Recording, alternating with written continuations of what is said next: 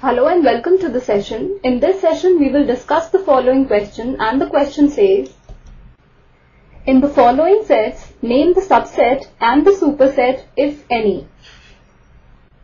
First part is, A is equal to the set containing the words Himalayas, Alps and Andes.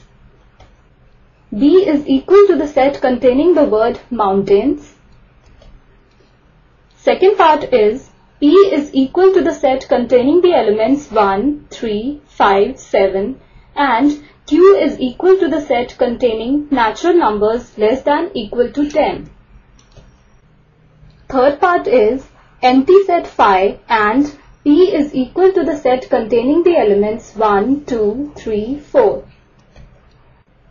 Fourth part is A is equal to set of letters of the word Excel and B is equal to set containing the elements E, C. Fifth part is X is equal to the set containing the elements 0, 1. Y is equal to the set containing the elements 1, 2, 3 and 4. Before we solve the question, let us first recall what is a superset. If A is a subset of the set B, that is, A is contained in B, or we can say that B contains A, then B is called superset of A. Now this is a key idea for this question, and using this key idea we shall solve the question. Let's move on to the solution now. The first part is A is equal to the set containing the words Himalayas, Alps and Andes. B is equal to the set containing the word mountains. Now we know that Himalayas, Alps and Andes are all names of the mountains. So we can say that here all elements of A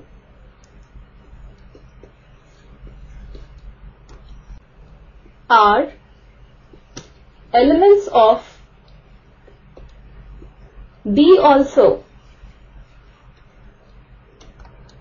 That is, the set A is contained in the set B.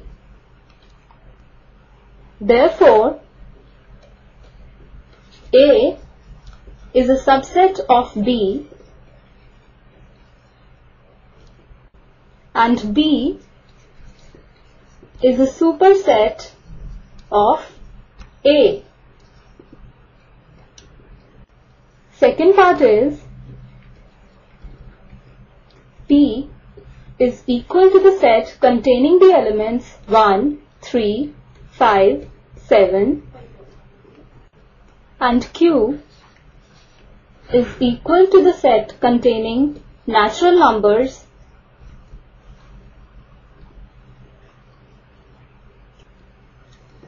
less than equal to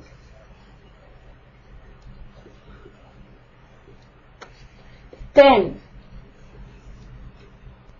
Now we know that the numbers 1, 3, 5 and 7 are natural numbers less than 10.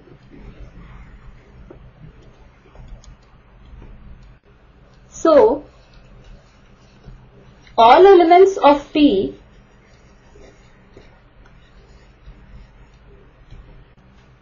are elements of Q also.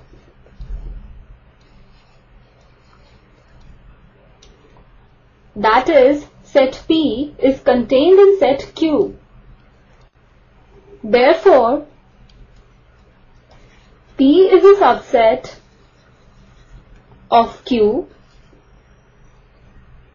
and Q is a superset of P. Third part is the empty set phi and P is equal to the set containing the elements 1, 2, 3, 4. As empty set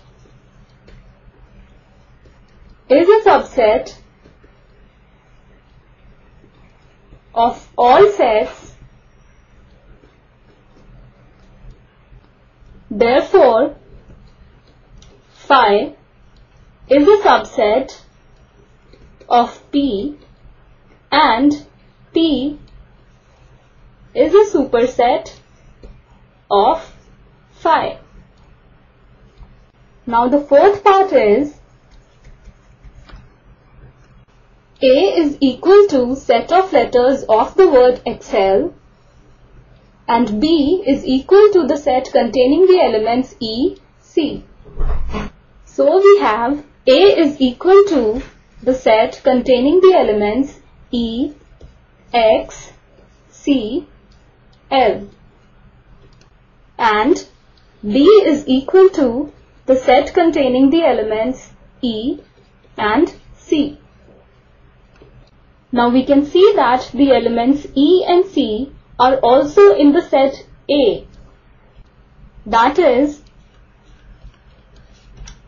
elements of B are elements of A also.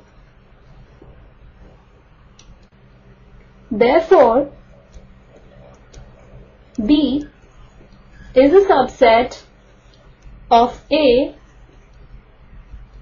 and A is a superset of B. Fifth part is X is equal to the set containing the elements 0, 1 and Y is equal to the set containing the elements 1, 2, 3, 4. As 0 belongs to the set X but 0 does not belong to the set Y, so we can say that all elements of X are not the elements of Y. Therefore, X is not a subset of Y. With this we end our session. Hope you enjoyed the session.